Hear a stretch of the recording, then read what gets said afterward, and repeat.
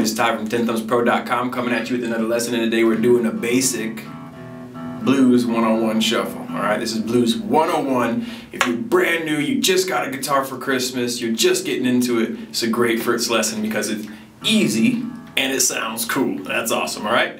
So what do you need? Patrons. If you become a patron, it starts at $1 a month. You have a PDF with the lesson, but you don't need to be a patron to follow along. All you need is a guitar, attention span, and a brain. You got all three of those things. Follow me on in and let's break this one down right now.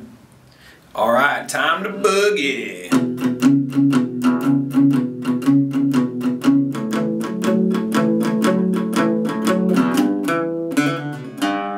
Okay, so what we're doing is we're breaking down this boogie blues today.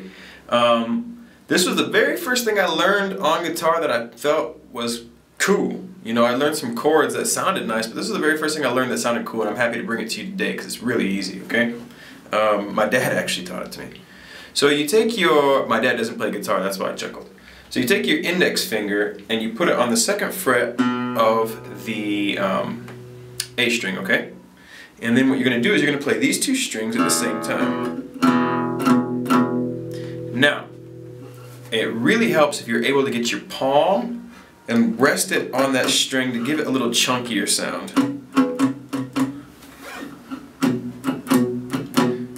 So I like to play this particular style of blues. I like to play with my pick near the sound hole, okay? And I like to get my hand on the bridge. But what I'm doing with my hand is I'm getting a little palm on the strings so the sound is a little shorter. As opposed to... Now that actually might be the hardest part of the lesson, is kind of developing that muting or that dampening sound. That's a great way to think about it. You're kind of just dampening the sound, okay? So the idea here is to also take your ring finger and put it on this 4th fret of that same string up here and alternate back and forth, like boom, boom, boom, boom, boom, boom, boom, boom, boom, boom, boom. Now blues isn't 1 and 2 and 3 and 4 and it's got what is called a shuffle or a boogie or a swing, and that's what that rhythm is, alright? So the idea here is it goes 1 and 2 and 3 and 4, and that would be 1 bar. Now this is the 12-bar blues, so you're going to do that 4 times. 1 and 2 and 3 and 4 and 1 and 2 and 3 and 4 and 1 and 2 and 3 and 4 and 1 and 2 and 3 and 4. Alright? After that, this is where it gets really cool and keeps it simple. We're going to take these same exact ideas and we're just going to move these fingers down a string. Alright? All we're doing is same exact position. Now we're not going to be playing the E string anymore. We're only going to be playing these two strings, the A string and the D string. But it's the same idea. Check it out. Alright? 1 and 2.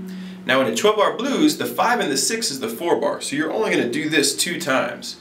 1 and 2 and 3 and 4 and 1 and 2 and 3 and 4.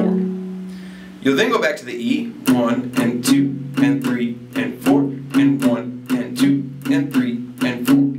And now we've completed the first 8 bars of the blues cycle. The next thing we're going to need is the turnaround, which is the last 4 bars. So what we're going to do is we're going to take that pointer finger 2nd fret there, and this time we're going to put our ring finger, our ring finger on the 2nd or the 4th fret of the D string, alright? And that's going to function as our B chord, and we're going to go 1, 2, 3, 4, 1, 2, 3, 4, 1, 2, 3, 4, 1, 2, 3, 4, like this.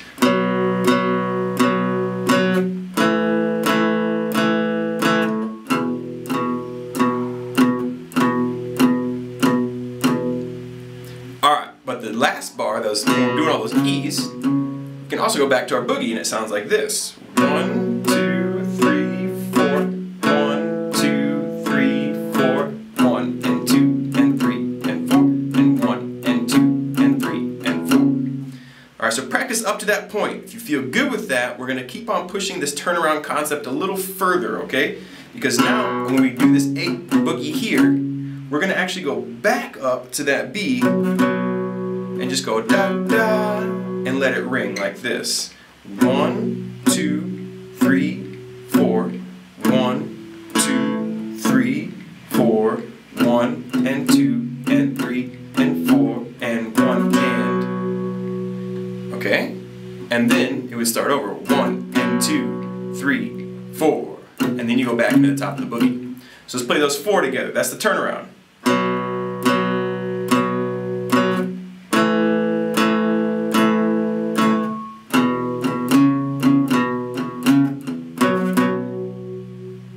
And then we start over. Okay, so let's go ahead and play through that whole 12-bar loop. I'll count you in. Graphics on the screen to help you through. Here we go. 1, 2, 3, 4.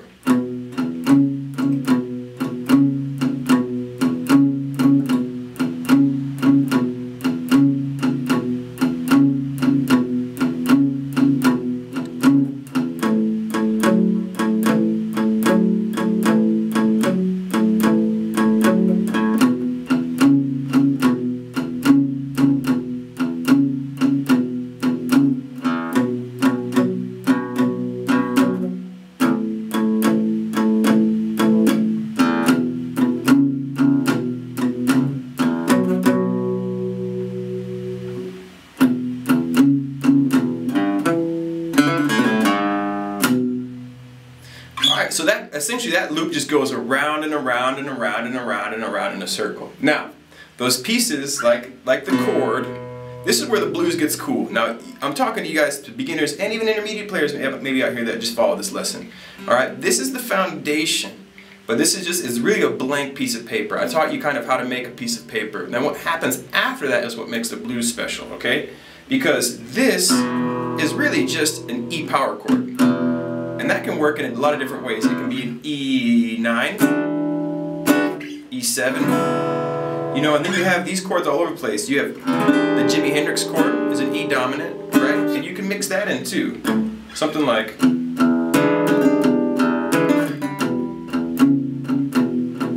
They're playing the same role, okay? So I'm not trying to challenge you to do all these things. I'm just encouraging you to learn this as the bass first, and then start to think about harmony a little different. What else can you do to make an E chord? What else can you do to make an A chord? What else can you do to make a B chord? Okay? And then how else can you work the turnaround? Now, I mean, it's not just that shuffle we did. I mean, you know the famous turnarounds probably sound something more like this.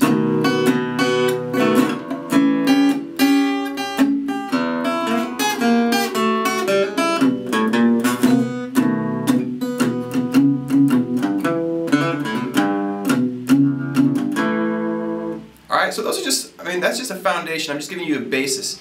Where you go forward with this, I hope you follow with us. I hope you subscribe, because we're going to keep doing blues lessons. Check out TenThumbsPro.com. We'll organize the blues lessons in a link for you there too. And then that way you can kind of follow this plan and keep on building on it. But remember, this is just the base. This is just the start. Have fun with it. Get it down, internalize it, and then explore on, my TenThumbers. Alright, so that was it. Happy to bring it to you. Now remember, this is the foundation, this is the seed, this is going to plant the lifelong lust for learning the blues, okay? The blues is an excellent vehicle to learn how to rock the guitar, because even if you're not playing the blues, you end up playing pentatonic scales and things that look familiar. The blues is a great way to learn to play lead, a great way to expand your rhythm, and just a fun thing to do, okay? Very communicative style of music. So enjoy it, TenThumbsPro.com, keep on rocking and rolling. Until next time, have fun, and we're going to keep on doing the same too. Take care, everybody.